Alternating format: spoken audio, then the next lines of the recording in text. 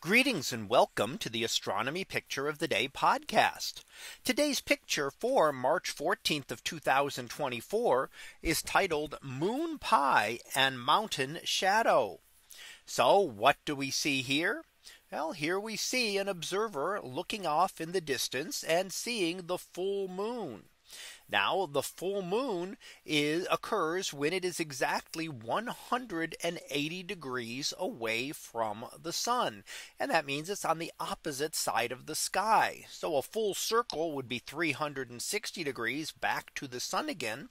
And halfway would be 180 degrees. Well, degrees are one way of measuring angles, but as mentioned in the description here, there are other measures as well. And in fact, one of those is radians. And the radian, a different measure of angles in that terms on the opposite side of the sky would be 3.14 radians or pi. So today being Pi Day as 314, the full moon would be pi radians opposite to the sun as compared to the sun. So it's just a different measure, a different way of measuring angles, and one that gives us the right number for today. Now, being opposite in the sky, we would then see the full moon rising as we do here as the sun set. Now this was back in March of 2020 and was very close to the exact moment of the full phase.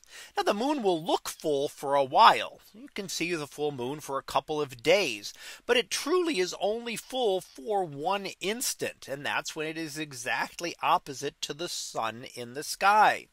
Now we often know when that occurs because you can have an eclipse. So if you happen to have a lunar eclipse, that lunar eclipse can only occur at the time of the full moon.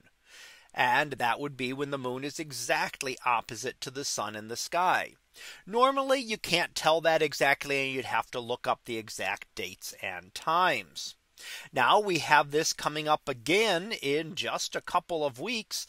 On March the 25th, we will have a lunar eclipse. Now this is what is called a penumbral lunar eclipse. The shadows of the Earth cast out into space.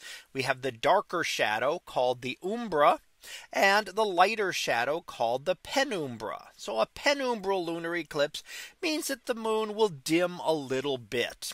It's not a great sight as when you get a total eclipse and the moon turns that deep blood red color when it enters Earth's shadow. But it is in preparation for just 2 weeks after that when we will have a solar eclipse. At that point, the moon will be in the new phase in the same direction of the sky as the sun and will exactly line up, passing in front of the sun for parts of North America. Now we can also see off in the distance a shadow here. So not the Earth casts a shadow.